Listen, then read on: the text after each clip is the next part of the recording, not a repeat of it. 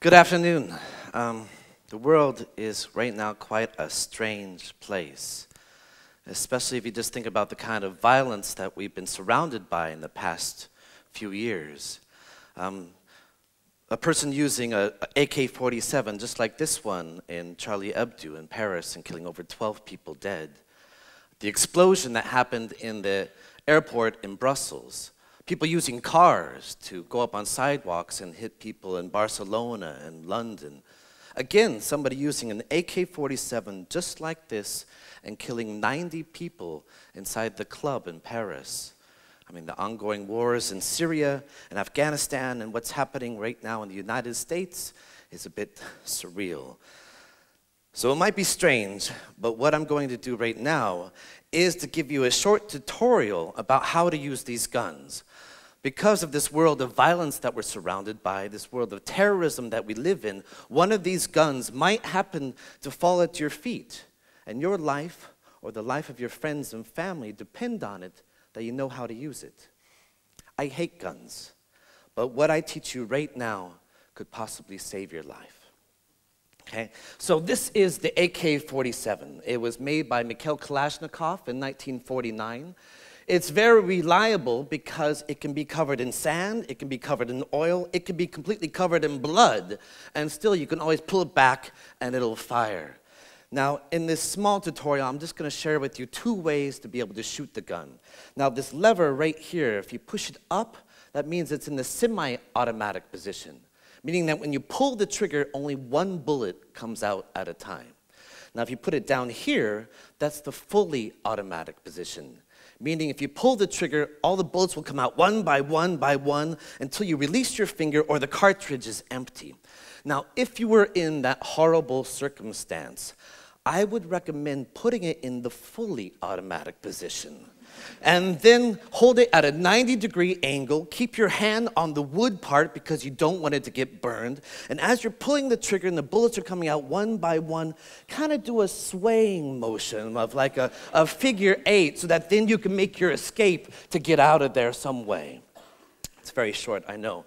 Now, this is the sawed-off shotgun. Now, it's a bit different than the AK-47 as the bullets that it shoots are shotgun shells that are full of small metal balls.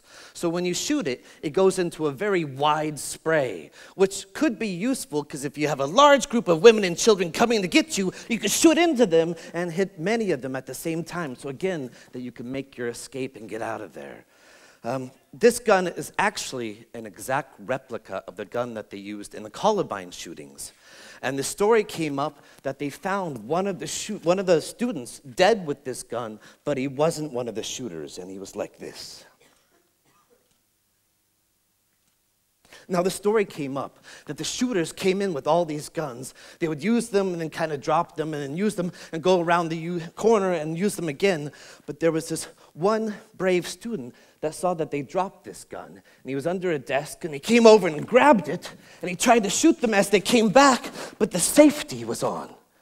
So he got shot and he died. But now I can show you guys where the safety is. It's right next to the pistol grip. It's a small little metal button that you push in and out. And if he had known that, he could have shot them and then prevented them from killing 7 other people. But then he didn't. But now you know. And the last gun that I want to share with you is the pistol. Okay, I stopped there. Now, strategy number 1. The looks on your faces right now are quite similar to the looks of other audiences when I perform this piece called What You Need to Know. It's a mix between shock and fascination. Now, understand, while I'm performing this piece, I have 3 dancers behind me doing a contemporary choreography. And then I offer the audience themselves the opportunity to come up on stage and shoot the gun yourself. You know, just so that if you're in that horrible circumstance that you could practice. And, well, you know, so that then you have something to aim at, you can always shoot one of the dancers. You know, because it's good to have something moving. So I load it up with theater blanks, and then I give them these shooters that always come, and I say, okay, so which of the dancers would you like to shoot first? And what do you think they always say? It's the white woman. Every single time. You know, some kind of political correctness takes over their brain, and then in this circumstance, they think that maybe it's better to be a little bit more sexist than actually racist, you know. Now, I give you the experience of this performance and share this fragment because I just wanted to show you one of the strategies that I use in my performances. I am always trying to find a way to project an audience into an emotional situation that they wouldn't normally find themselves in. And maybe it's a situation that you wouldn't even want to be in, or it makes you feel uncomfortable. But that's what I think that art should do. It should make you feel uncomfortable. It should challenge your beliefs. It should challenge your morals to make you discover, where do you stand? I mean, what do you believe in? Would you come up on stage and shoot that gun or not? I mean, I could even tell you that whole story about the Columbine thing. It's not even true. I just use it as a tool for you to engage yourselves. So this is really like an anti-gun performance that uses guns deviously to give you that experience. Strategy number 2. Ladies and gentlemen, the world population has reached a staggering 7.6 billion people in the world. And every single day, 350,000 people are born, but only 150,000 people die, which is actually too bad. Because that means every single day, 200,000 hungry consumers are added to this planet, and we just cannot sustain them all. So what are we going to do? How are we going to make a more ecological planet and support this growing population, especially as we have climate change deniers that are in positions of power? Well, ladies and gentlemen, we're going to do it by changing our behavior.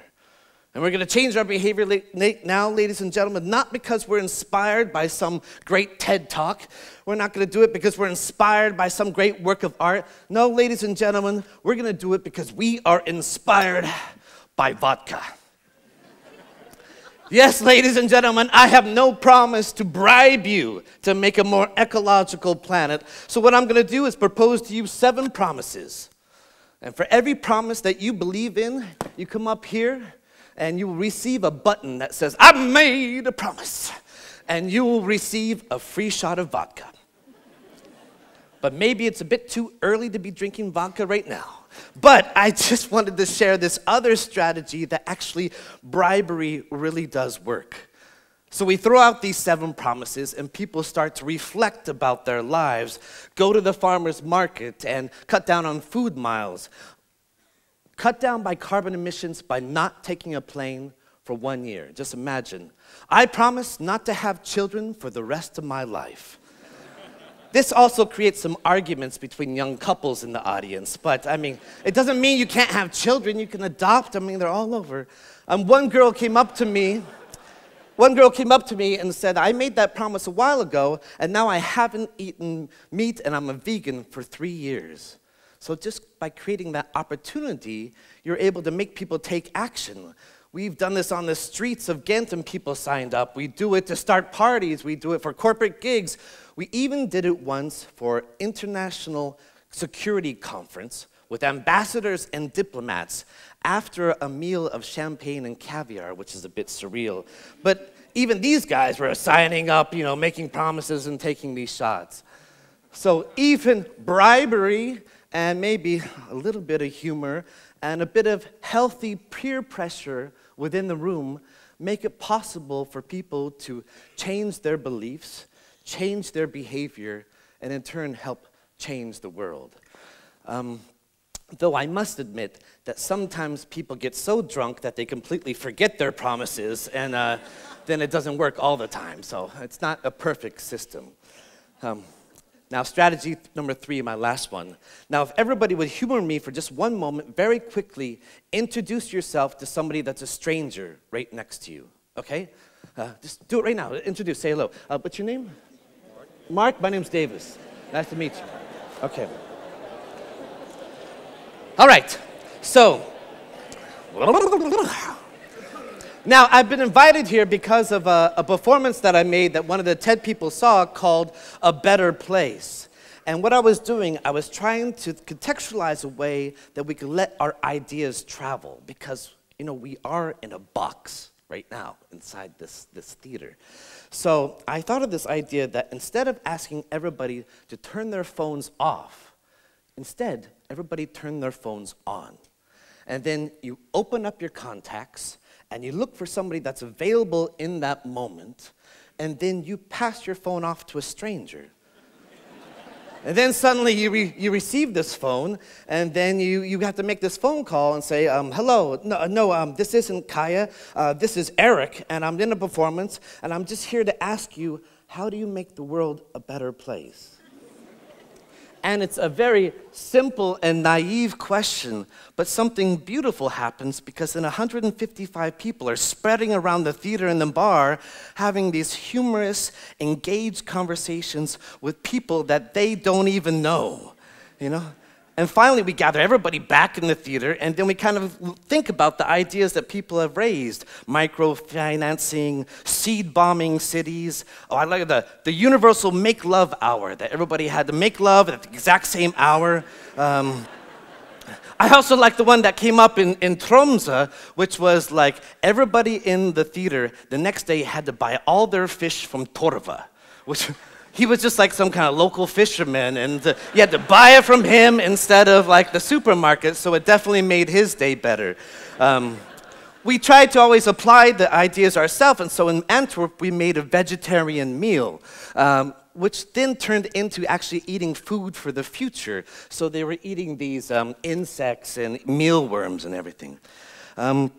So by just creating an opportunity, these strangers could connect either live or on the phone to help realize an idea that might have just been a vague thought before. Now just think about that person that you just introduced yourself with. Have a conversation with them.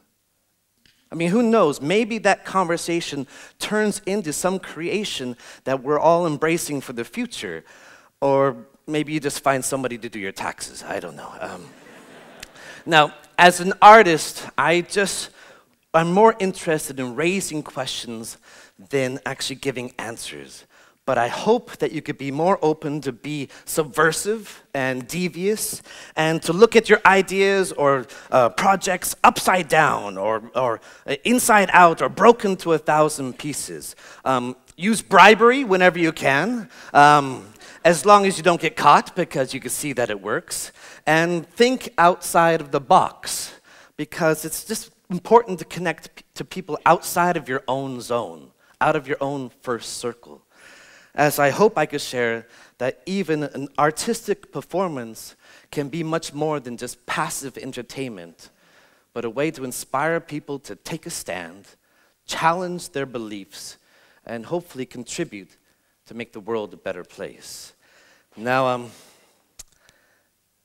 if anybody during this day would like to make a promise and have a shot of vodka with me, well then, let me know. Thank you.